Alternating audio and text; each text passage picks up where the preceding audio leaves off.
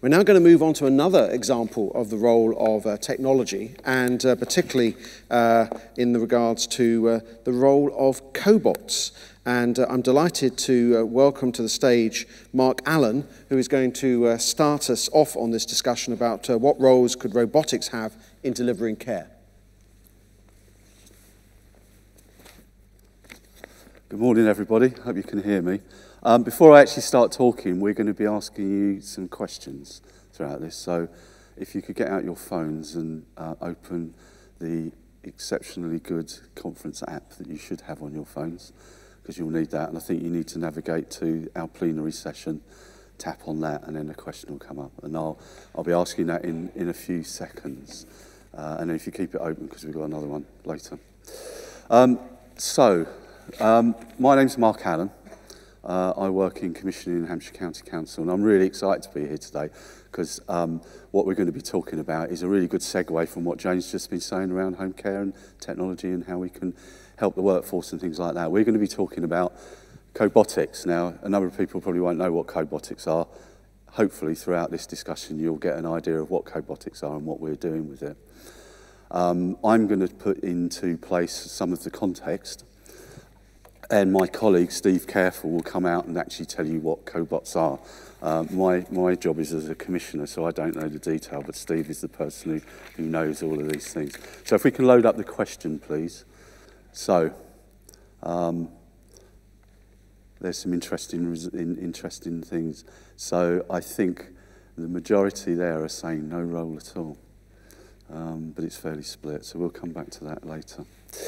So, as I said, Steve and I are going to be talking about cobotics, and I'm going to begin with this slide, and those of you at a similar age to me will understand the term in there, Houston, we have a problem. And I think that stems really from anyone who works in social care like I do, and health or any other public sector area, know that there are a range of problems that we're facing on a day-to-day basis. For us, they're very multifactorial. So we're seeing an ageing population, we're seeing complexity in that ageing population, so the needs of those individuals are changing significantly.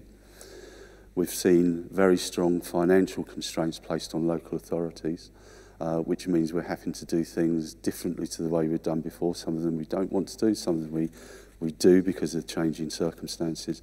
And then critically, and in line with what Jane was saying, there's some challenges around workforce. And those are some of the things we want to focus on now. So in terms of Hampshire, so the challenges we're facing particularly, and to give you some of the context in terms of what we're talking about here, is that over the next few years, over the next 5 years, the number of people aged over 65 will probably grow in the region of about 14%. And those over 85 will probably grow by a staggering 30%.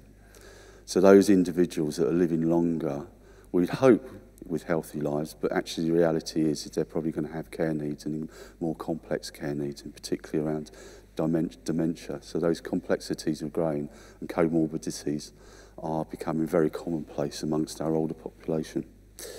For Hampshire County Council itself, some of the context and financially, since 2010, we've delivered reductions in our budgets in nearly £200 million.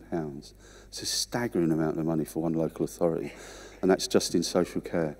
And over the next 2 years, we're looking at a reduction of in the region of about 43 million, and we don't see that changing anytime soon. We have these transformation programs that go on a 2-year cycle, and they will continue. We've calculated also that in terms of the workforce, by 2023-24, we're probably looking at something in the region of a shortfall in that care workforce of about 7,000 to 8,000 individuals. That is just huge. And the issue for us isn't so much, the part of it is financial in terms of being able to find the funding to pay for care and pay for the right level of care. But it's also that actually that care workforce isn't there. As we saw, there's a 10% vacancy rate in home care. You know, that equates to a lot of individuals. So what it means is that we have to find radical solutions. So for us, how do we focus on enabling people who are actually delivering care to focus on those activities that only humans can do, and so that we can take away the sort of more mundane activities and use technology to deliver that.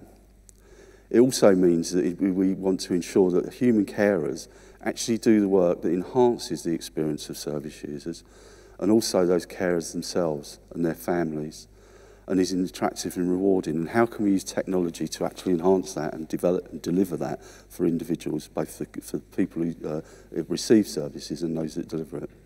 So we do have to accept that we need to address and approach these things in radical ways, and that to ensure that actually social care in our area and across the country really is sustainable.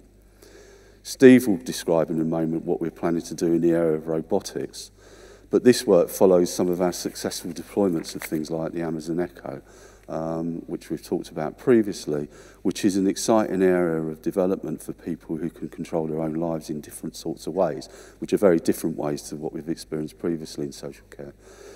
And that we can, and it builds on our experience of delivering, using technology-enabled care to deliver social care in very broad ways. We deliver care through technology to over 11,000 individuals across Hampshire, and probably about at least half of those have tech only. So these are individuals who have had an assessed care need, who are having technology supporting them principally, but also as part of the package. We also recognise that the challenge we face here does mean that we'll have to address some knotty problems, which is actually if we use technology, and we do this already, but things like cobotics and some of these radical steps do challenge our notions of what work is, what skills people need to have, what tasks they perform, and how they do that. And so we actually, part of the trial that we're undertaking is going to be questioning some of those things. It's going to be questioning some assumptions that some of them may be long established. It's important to stress, though, that this isn't the only thing we do. That in line with using technology-enabled care, we are approaching some very traditional things. So we've got a very strong, strength-based approach to delivering care. We've got a fairly well-established demand management and prevention programs.